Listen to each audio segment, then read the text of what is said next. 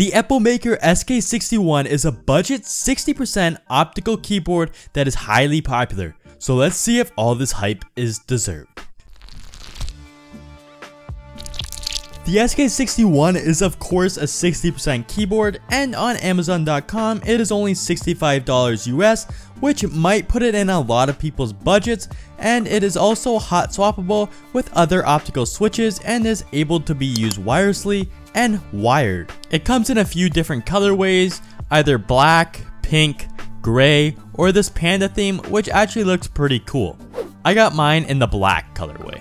It also has many different switch options like Gateron Optical Black, Blue, Red, Yellow, or the ones I got, which are brown, meaning that they are tactile but are not clicky like the blue switches.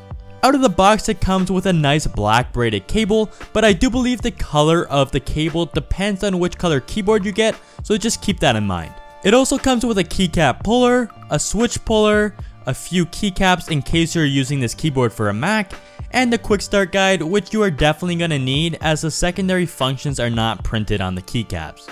My first impression when pulling the keyboard out of the box was it was a lot heavier than I expected at 738 grams, which I enjoy as I feel heavier keyboards feel a bit more premium. The case is made of plastic and has 4 rubber feet on the bottom of the keyboard, but does not have any height adjustment, which is okay because the angle it is at is fairly good and is what I'm used to. The keycaps are made of PBT plastic and uses a GSA profile, which are similar to XDA profile keycaps. This means that each row is exactly the same height, which might take some getting used to, as usually the closer to the number keys you get, the taller the keycaps are, but in any case this adds to the sleek design of the keyboard. They are also not backlit, so you won't be able to see the RGB through the keycaps, which kind of sucks.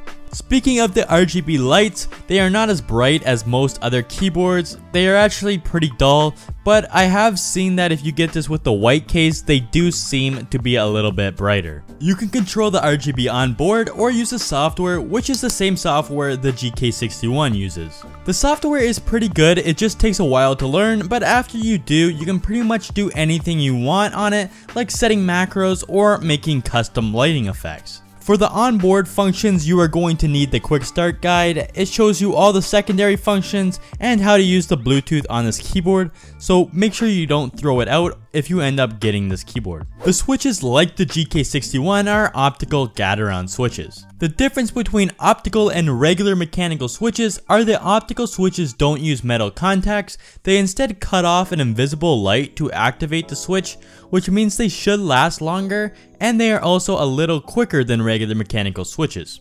The optical switches do feel smoother, but they are a lot more hollow feeling and a little bit louder. The good thing is, since this keyboard is hot swappable, you can easily take out the switches to lube them, and the stabilizers, which are also pretty loud. I would also recommend putting a foam pad in the case to take away some of the echo if you want to mod this keyboard. Here is a quick sound test of the Gateron optical browns in this keyboard.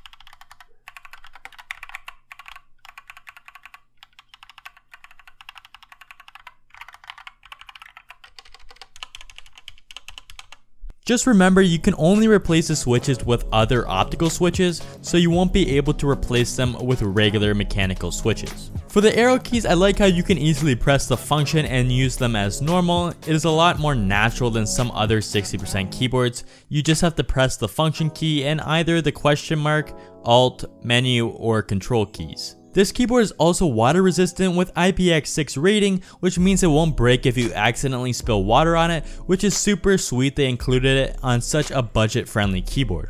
But still, I wouldn't go pouring water on my keyboard if I was you. It also features N key rollover, which means that you can press all the keys at the same time and they will all register. It is just insane that this keyboard has this many features and is this cheap. So if you are looking for a budget keyboard, the SK61 is a good choice with just how many features it has and is a great beginner board, and if you mod it, it just becomes that much better.